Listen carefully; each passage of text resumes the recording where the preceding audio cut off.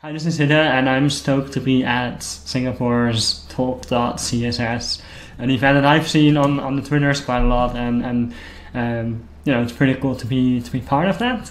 I was in Singapore physically about 10 years ago, around this same time in October.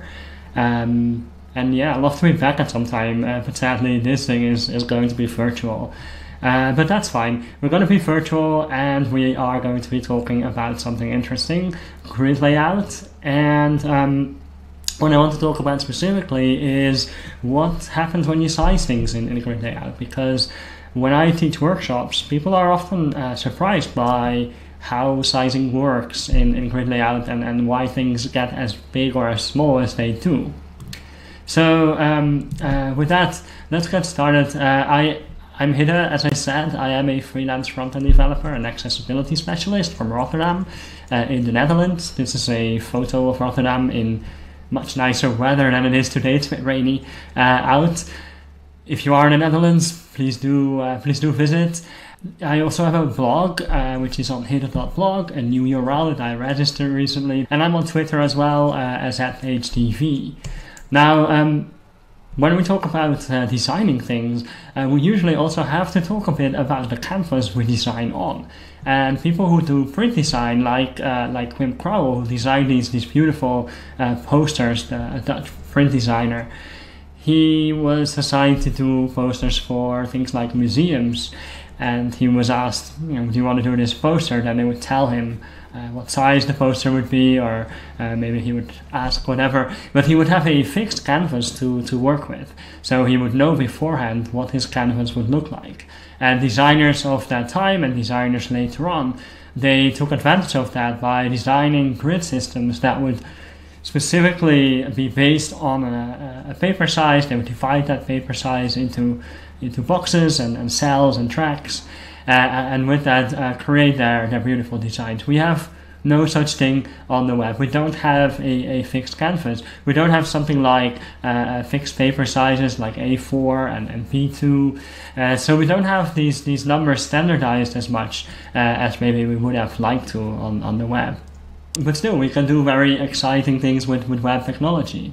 A supermarket near me, and I guess supermarkets around the world do this, now uses TV screens to advertise stuff instead of posters. So every once in a while they refresh it, like every week they'll have new things that are on special, and they'll put them on these posters. And I think the general design of the posters, maybe the grid of the poster, will very much stay the same, but of course the pictures and the text is going to change. Now, this is something that marketeers on a marketing blog have explained and said it's going to be more relevant and more local outreach to their customers. That's marketing speech for, okay, we are very happy with our screens, but all I could think of when I saw that these things were going digital is that this could use some CSS. You could actually use CSS on screens just as well as you could write CSS for browsers. You can write CSS for screens, and maybe these posters could be made very reusably with some HTML and some CSS. But not the marketeers. They thought about outreach instead. That's fine. But I think these digital posters are one way that we could really take our web technology to different places. Because if we're honest, the web was designed on screens that looked a bit like this. This is Tim Berners-Lee next to the computer that presumably ran the first website. And what's interesting about this picture, I think, is that we still have the web. We can actually still even access that website, but we can do it on completely different devices from this one. None of our computers look like this anymore, yet we can still access that same web. We can access the web now on our fridge. We can have the web in our cars. We can have the web on our phones in the tube, or we could be somewhere at an office and use some fixed desktop computer, or we could sit on our couch. We could use it pretty much everywhere. The web is everywhere, and we have infinite canvases. Unlike the print designers who had these fixed canvases, which almost sounds a bit boring. We got to design for all of these different canvases. And on the web we have more things that are very varied, like languages that the web can be displayed in. and also with that, lots of different writing systems. So the web is a very exciting platform to be working for. Luckily, we have a language that is here to help. CSS is here to help because it knows that the web has all these languages and all these writing systems, and it can help us develop stuff for them. So I want to look a bit at terminology first, because the terminology is important to understand what sizes things get. First I want to talk about this distinction between block sizes and inline sizes, and that has to do with directions that they go into. So the block direction is the direction in which block elements go. So when we add a new paragraph to our page or an image that is a block element, that is the direction that new paragraphs would be placed in.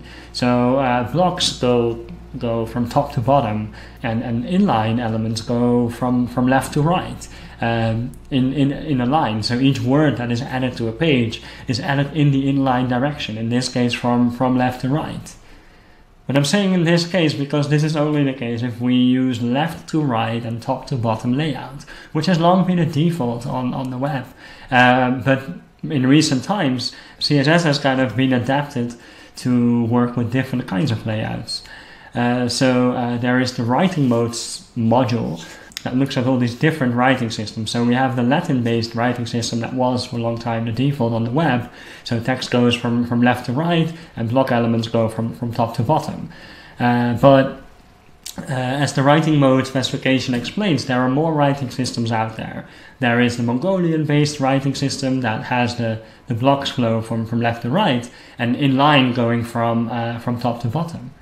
Then there are Han-based systems like Chinese, which can have their block direction from top to bottom and then the inline direction from left to right, or it can have the block direction from right to left and the inline direction from top to bottom.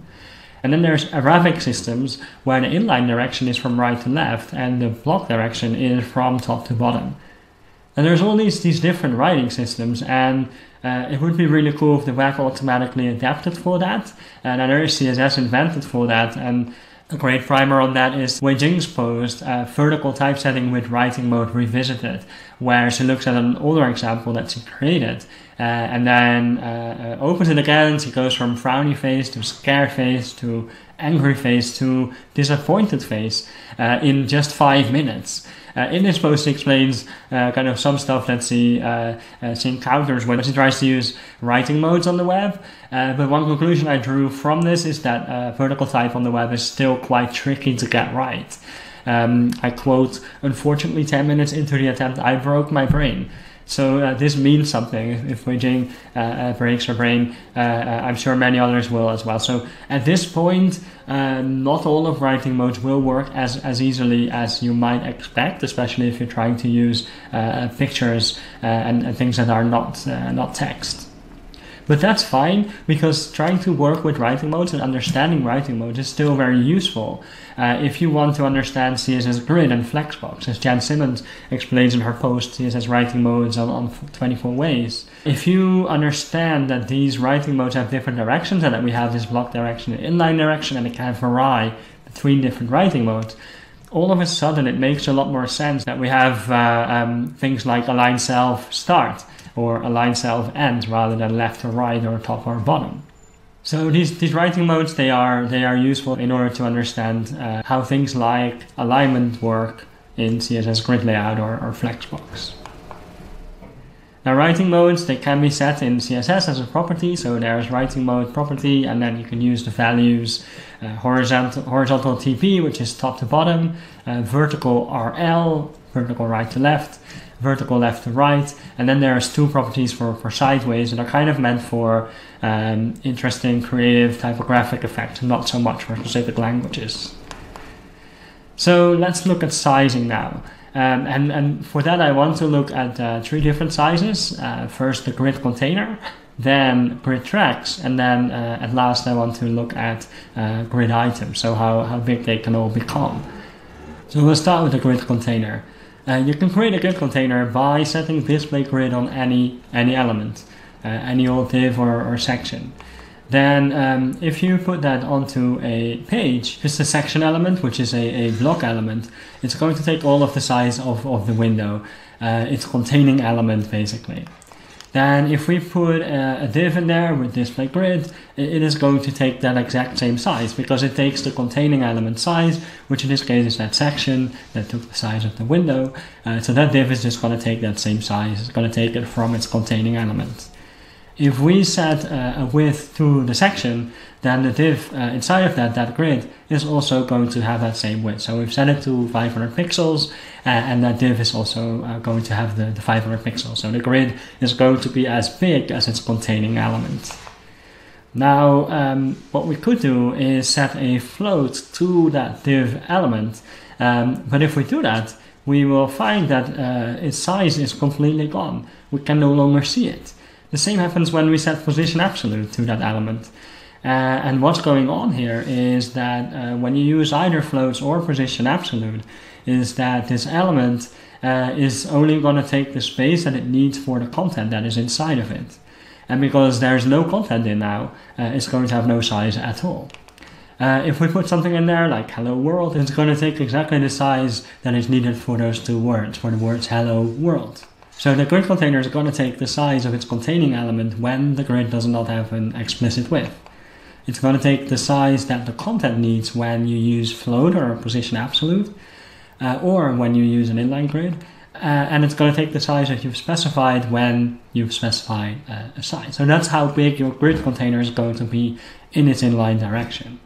Now in the block direction, it seems a bit more straightforward if you work with left to right text. You could have it become the size of the containing element. That's when you use position absolute and a height of 100%. You could have it be the size that the content needs, and that's whenever no of the exceptions apply. So usually it will be the size that the content needs. Or it can be the size that you specified, and that happens when you specified a size. Then let's look at grid tracks now. Grid tracks are basically columns or rows. They are collectively referred to as tracks. We'll mostly be talking about columns here. So if you want to create columns in a grid, you can use the grid template columns property. And then each of the values are separated with a space. Each of them is one column. So in this case, I've created 3 columns, a 100 pixels one, a 400 pixels one, and another 200 pixels one. So I've created 3 columns with this declaration. I can also create rows in the same way with the grid template rows, and then a number of sizes. So the most straightforward sizing for grid tracks is fixed sizing, when we use any of the fixed sizing methods. So for instance, we could do something in centimeters, 5, 10, and 5 centimeters. We could use pixels, or we could use a mixture of things like M's and Rems and CH units. It doesn't really matter. With fixed sizing, you are going to get the size that you've asked for. And there are a lot of different sizing units that you could use and put into that grid template columns or rows declaration. For instance, relative sizing and absolute sizing. So relative sizing is relative to something, can be relative to the font, like M and Rem are, EX and CH as well, or it could be relative to the viewport, like the viewport width unit and the viewport height unit, VW and VH. And then there's Vmin and Vmax, which refer to whichever part of the viewport is the biggest or the smallest. So Vmin will be a percentage of that part of the viewport that is the smallest, and Vmax will be percentage of that part of the viewport that is the largest. So if you have something that is in portrait mode, then horizontal will be the smallest and vertical will be the largest. You can also use absolute sizing in centimeters, millimeters, the Q unit, which I'll explain in a minute, inches, picas, points, and pixels, which all come down to pixels, except for pixels. That's weird. Let's look at what the spec says. So a centimeter is actually 96 pixels divided by 2.54. And we'll get into why in a minute. Millimeters are 1/10 of that, and the Q is 1/40 of that. Then inches, an inch is 2.54 centimeters, and it equals to 96 pixels, hence the definition for centimeters. Then picas are a part of that, and points are a part of that, and then pixels, surprisingly, are also a portion of the inches. So they all kind of interrelate together, and I assume there are good historical reasons for that. They had to pick something, I guess, so that's what they ended up with. Now, in sizing primitives, Fantasy explains in her amazing talk called Defining Auto, fixed sizes are sizes that are independent of layout or content. So all of these that I've laid out here, they're all independent of content or layout. So they're based on fonts, viewport, or absolute things for each other. Now, if we define some fixed track sizes, like in this case, I've defined a grid that has 3 columns. Each of them is 3 characters, and a CH unit is actually a 0 in the current font. So in this case, I can put 3 zeros in each of the columns, and they're gonna be perfectly fit there. And as you can see, the tracks are smaller than the grid itself, so the grid itself goes all the way to the end of the edge of the viewport, but the columns are just going to take up that size for those 3 characters. Now, what if I put something in there that doesn't quite fit, like the word Singapore? It doesn't fit inside that second div because it only has space for 3 characters, and Singapore is much more than that. What will happen then is that the text will kind of go underneath the 3rd column, because the 3rd column is laid out later, so it goes on top, unless you play with Z-index. And you know, that will happen. So the text will kind of go and flow into each other. And that's what will happen if you set a fixed column size. So your column is going to be honored. It is going to be the size that you wanted it to be. But your text is maybe not going to be the way that you wanted it to be, because now you can hardly read the word Singapore. There are different ways you can deal with this. You can use the overflow property in CSS to cut that text off. This may look prettier, but now you can no longer see the word Singapore, so it is less easy to read. Or you could do things like overflow scroll and make at least sure that people can access the text there. So that's what happens with fixed track sizes. Let's look at some other ways you could do your track sizes that might be smarter because they deal better with the content. Fractions that are not auto are ways to use the remaining space in a grid for certain tracks. So in this case, I've defined 3 columns. One is 50M, the last one is 10M, and then the middle one is 1FR, which means 1 fraction of the remaining space.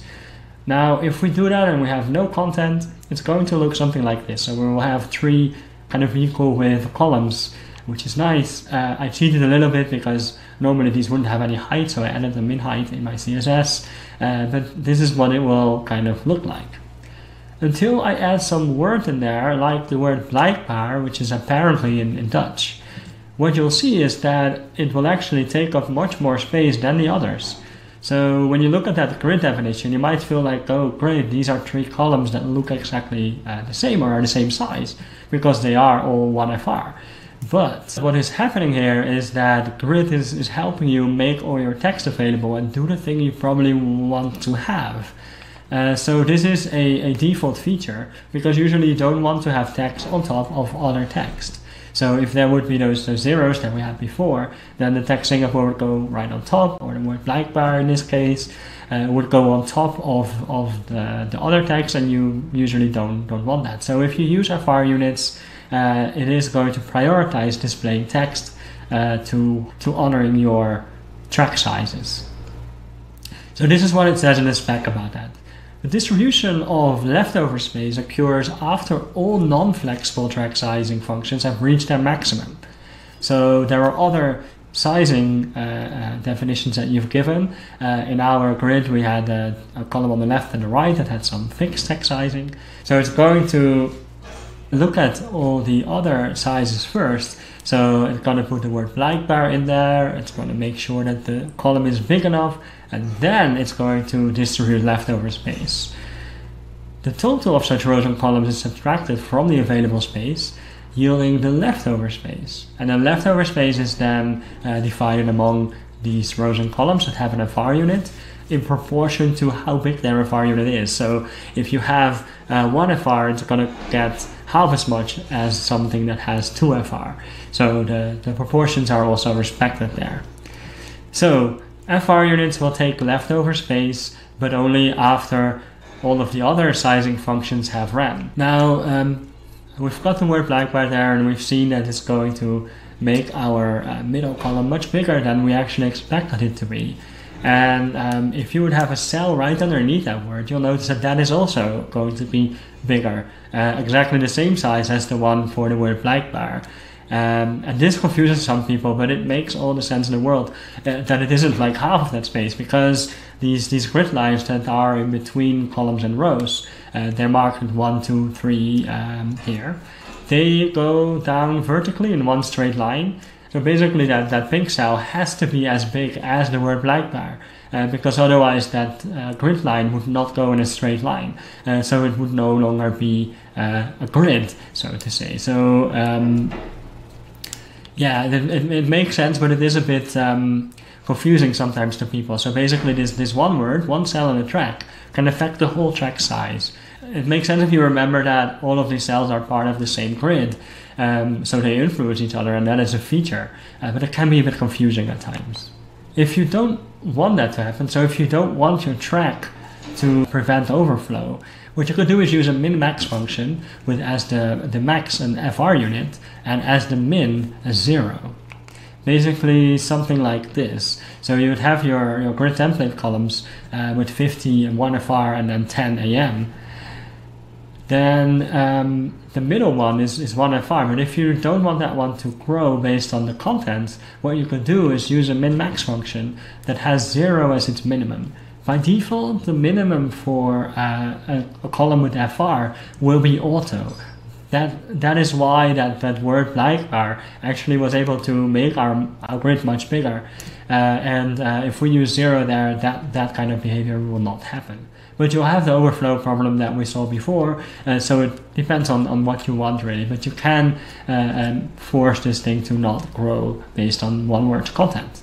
Then let's look at another way to size tracks. Do it with keywords. And there are a number of keywords available for the most common use cases. One is min content. So if you make all of your template columns min content, they're going to be as small as they can possibly be. And this is based on the words that are inside of the column. If you had to summarize what min content does, it basically takes as the size for this element the size of the biggest word or the biggest bit of content that is inside of that. Now here I've used many very tiny words from the Dutch language, but if I add something really long like minimum temperaturen, it's going to take that size up because the min content size will be then equal to the size of that word minimum temperaturen, which means minimum temperatures. It's one word in Dutch and it is very long, 19 letters. So it is going to take up that size and make the whole thing bigger. So if you use min content, it's going to be the size of the biggest word in any cell in your track. In this case, everything that's underneath that will also become that wide. If you use max content, it is going to try and lay out all of the words in one line, all of the content in one line, and then make that the size. So if you put a lot of words in your column, it is going to become very wide. Now, one thing that you can do is use fit content, which does kind of the max content behavior, but with a maximum. So it's max content with a maximum.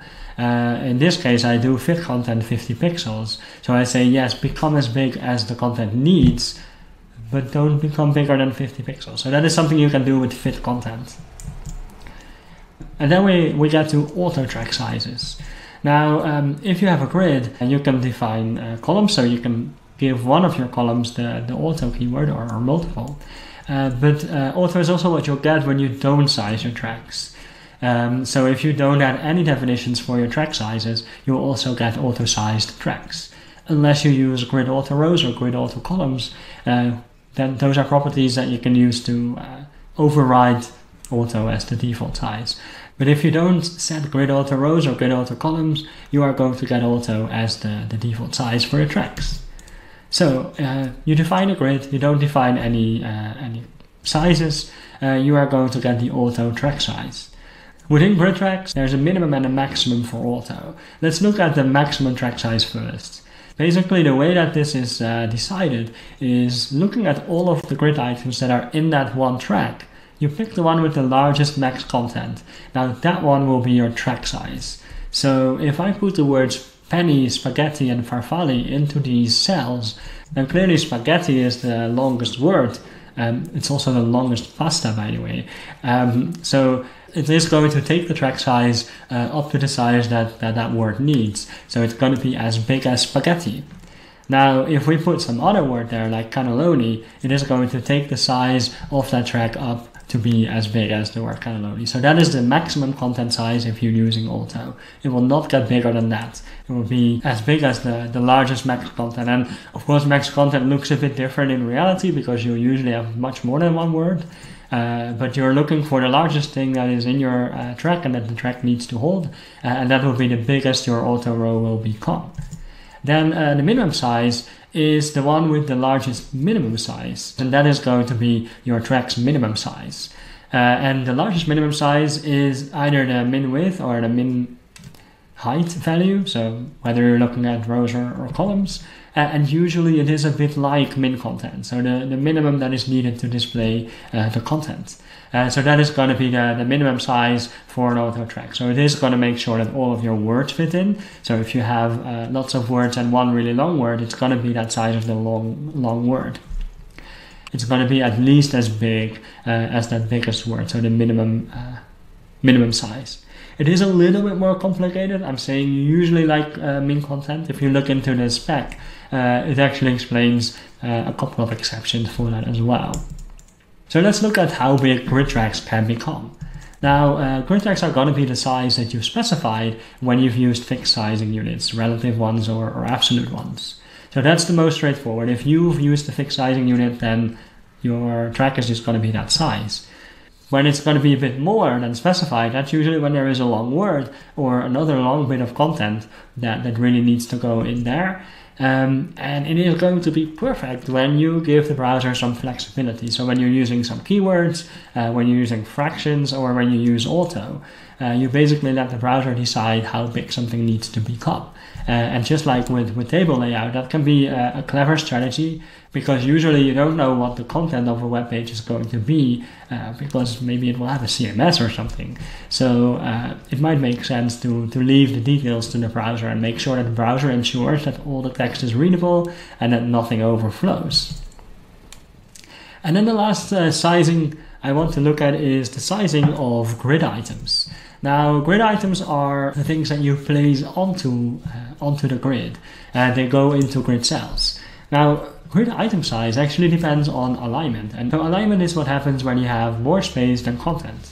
And it's basically what happens on this slide. So I have this sentence here, and then underneath I have a bit of space left. So what I could do is some alignment, like I could put it at the bottom, and then the remaining space will go to the top. Or I could put it in the middle, and the remaining space will go both at the top and at the bottom. So alignment is basically what will happen if you have more space than content. Also, it can only happen if you have more space than content. So if you have as much content as space, like I tried to do in this slide, I put so many words on that it takes up all of the available space, then there's nothing to redistribute.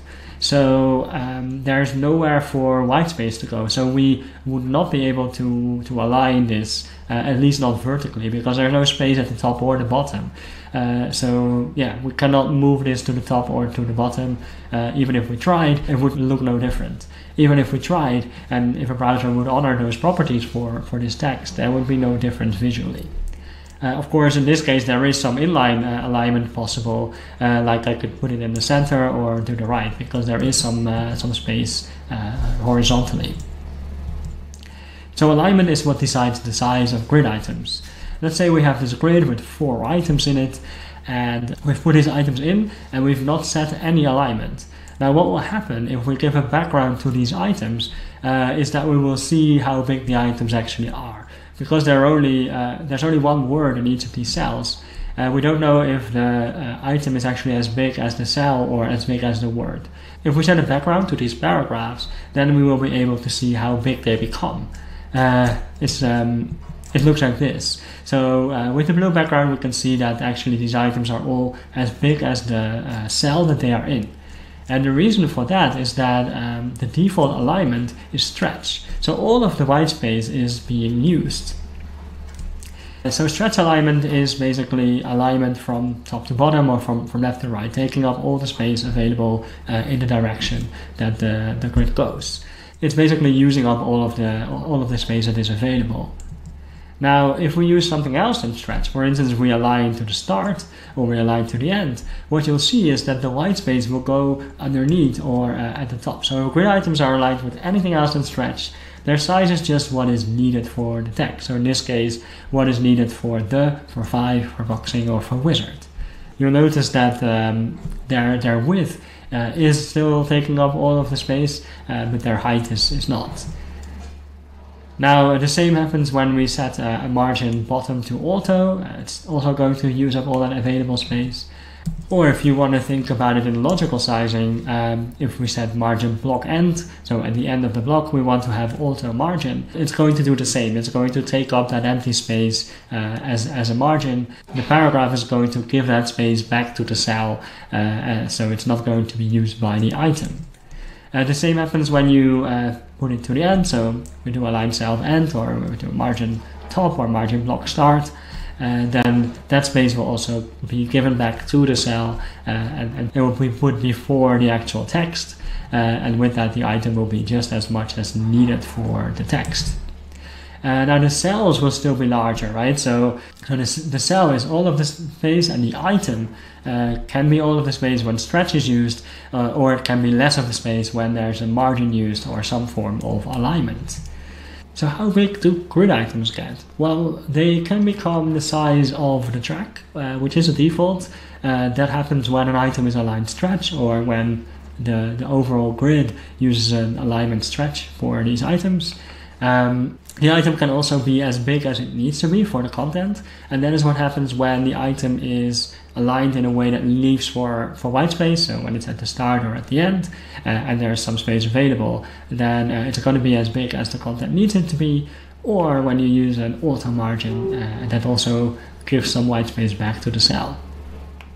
So 2 takeaways that I hope you can get from it. Grid layout really helps with more international CSS by being less physical. So you are able to write the same CSS for different types of languages and different types of writing modes. And I think that is really cool, and something that designers for print never had. They would have to rethink all of their work. For websites, letting the browser decide flexibly can really make your life a lot easier. So rather than defining all of the different sizes, sometimes it might be better to use flexible units like flexible grid columns, so that when a content editor happens to add a really long word, the word is still readable and it's automatically dealt with. Or maybe you want to choose not to do that and override the default settings. So this was my presentation. I have some links here. The links are also on Talk.CSS, which has the slides as well as the resources. Feel free to ask me any questions at any time on @HCV on Twitter. And with that, I want to thank you very much. And hopefully after this, there might still be some time for a Q&A. Thank you. Thank you, Hidde, for that amazing talk. And are you still sharing your screen? Because if not, we can just do the, how do I do a top view for the, there we go. Anyway, whatever. There's a difference between there and there. Yeah. No, so that was really great talk, because I think that sizing, especially when we do like Flexbox and grid, is slightly different from what people are used to. And I think that was a very clear explanation. The examples are great. So I guess nobody's gonna ask questions, so maybe I will ask questions. And so have you used any of the techniques that you talked about, like live, like in production? Yes and no. I work on some sites that have some grid layouts in them. I think it's a lot harder in reality to convince designers of doing something that's not fixed. So super often everyone, okay, fine, I will do it in centimeters because whatever you really wanted this to happen.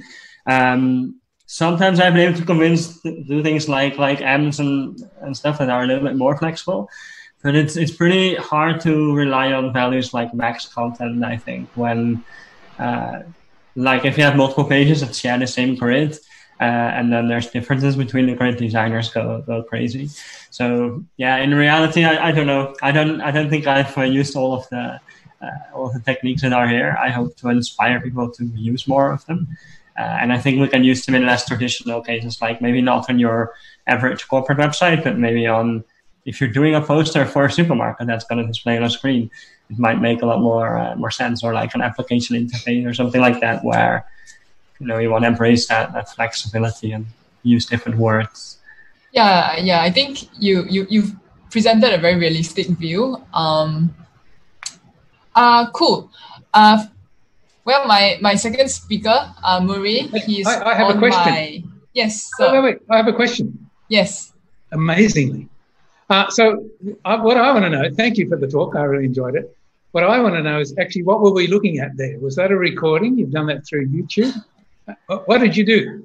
You have to reveal your secret now. Yeah, I can type very fast, so and I can think while I type. I can teach you all of this for a small fee. No, it's been a pre-recorded video, so I had it captioned beforehand. Because everyone was very blown away by the captions. Yeah, the captions were great, actually. I mean, it makes a lot of sense, because sometimes you miss words or whatever. I mean, especially in a context like Singapore, not everybody is a native English speaker. So it can actually be really good to have the captions. So good move.